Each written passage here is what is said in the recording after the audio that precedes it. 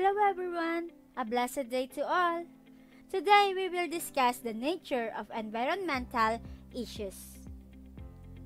In the previous lessons, you were acquainted with the environment and the healthy community. You also learned the positive impact of how healthy environment affects the health of the people and communities. This time, that there is health issues and safety measures that need to be accomplished to keep a healthy body. Environment plays a major role in the survival of the people to keep living in the new normal.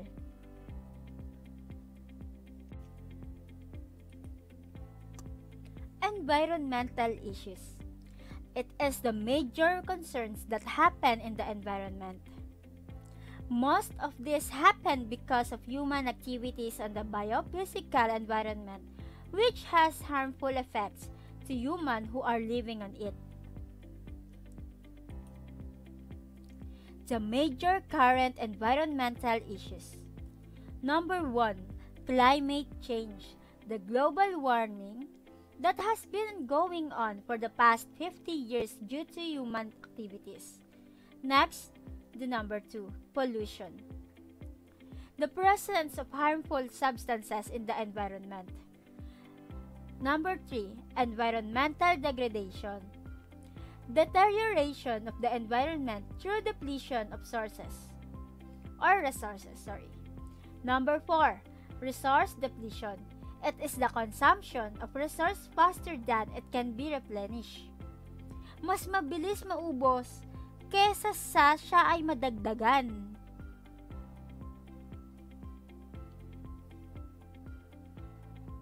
Number 5, renewable resources are energy sources that cannot be depleted and are able to supply a continuous source of clean energy.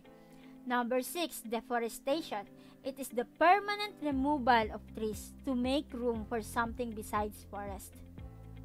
Diba yung mga kagubatan natin or yung mga forest natin, ginagawa na ngayong subdivision, yung mga palayan, tinatayo na ng mga kabahayan.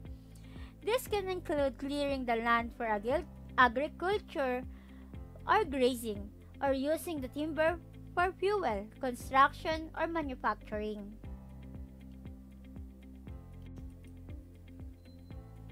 Other environmental issues.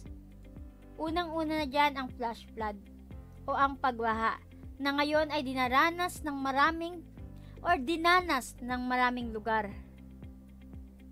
A flash flood is a rapid flooding of low-lying areas, washes, rivers, dry lakes, and depressions. It may be caused by heavy rain associated with a severe thunderstorm, hurricane, or tropical storm. Number 2, soil erosion.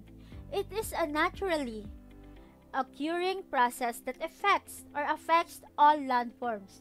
In agriculture, soil erosion refers to the wearing away of a field's topsoil by the natural physical forces of water and or through forces associated with farming activities such as tillage.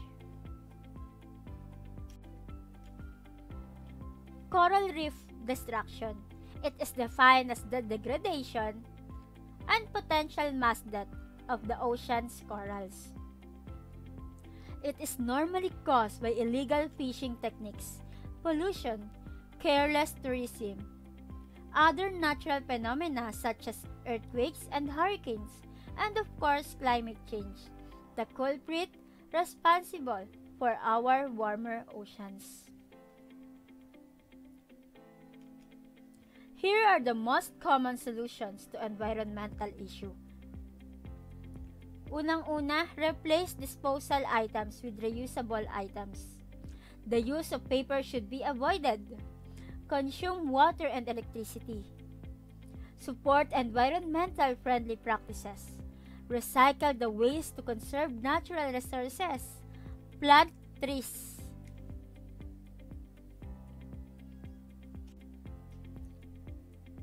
Hello everyone! A blessed day to all! Today, we will discuss the effects of environmental issues on people's health. In the previous lesson, you have learned and understood the nature of environmental issues.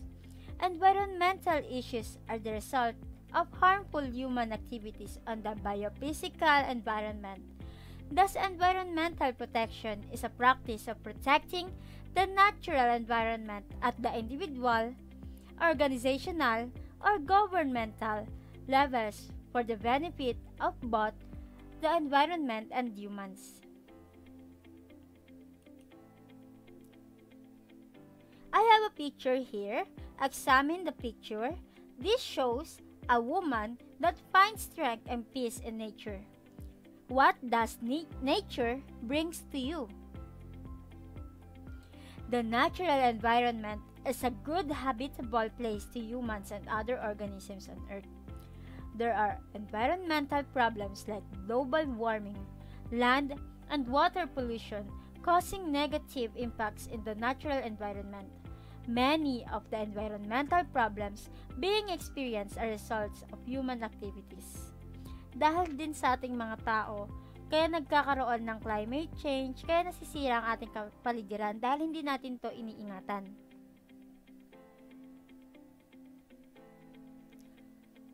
Our planet Earth has a natural environment known as ecosystem, which includes all humans, plant life. Yan. At ito yung planet Earth. Yan, ecosystem which includes all humans, plant life, mountains, glaciers, atmosphere, rocks, galaxy, massive oceans, and seas. It also includes natural resources such as water, electric charges, fire, magnetism, air, and climate. Environmental issues can be seen by long-term ecological effects, some of which can demolish whole environments. An environment is a unique unit and incorporates all the living and non-living components that live inside it. Plants and creatures are evident parts of the environment, but it also includes the things on which they depend on. For example, the streams, lakes, and soils. The biggest of these results are felt by particular animal and plant groups, the vast majority of which are specific for their bioregion or need a large area in order to make sure that their genetic lines are. Effects of environmental degradation. First, impact on human health. Human health might be at the receiving end as a result of the environmental degradation. Areas exposed to toxic or air pollutants can cause respiratory problems like pneumonia and asthma. Maaari or marami, millions of people ang maaaring magkasakit at mamatay dahil sa air pollutions. Number 2, loss of biodiversity. Biodiversity is important for maintaining balance of the ecosystem in the form of combating pollution, restoring nutrients, protecting water sources, and stabilizing climate. Deforestation, global warming, overpopulation, and pollution are few of the major causes for loss of biodiversity. Number 3, ozone layer depletion. It is the ozone layer is the responsible for protecting Earth from harmful ultraviolet rays. Kaya ngayon, ang tindi ng nararanasan nating init dahil nga nasisira na o nabubutas na yung ating ozone layer. The presence of chlorofluorocarbons, hydrochlorofluorocarbons in the atmosphere is causing the ozone layer to deplete. As it will deplete, it will emit harmful radiations back to the Earth. Number 4, loss for tourism industry. The deterioration of environment can be a huge setback for tourism industry that rely on tourists for their daily livelihood. Environmental damage in the form of loss of green cover, loss of the biodiversity, huge landfills, increased air and water pollution can be a big turn-off for most of the tourists. Last, the economic impact. The huge cost that a country may have to bear due to environmental degradation can have big economic impact in terms of restoration of green cover, cleaning up of landfills, and protection of endangered species. The economic impact can also be in terms of loss of tourism industry. Lot of people in the community and in the world are contributing to different environmental issues that happen every day. These human activities bring problems in the environment like the occurrence of water, air, and land pollution. The need to prevent environmental issues that has damaging consequences to human is important. These issues can cause different effects on the health of the people. Kaya tayo mga tao, yung mga human activities natin, kung alam naman nating makakasira ito sa ating kalikasan, maaari naman siguro natin itong bawasan or iwasan na lang.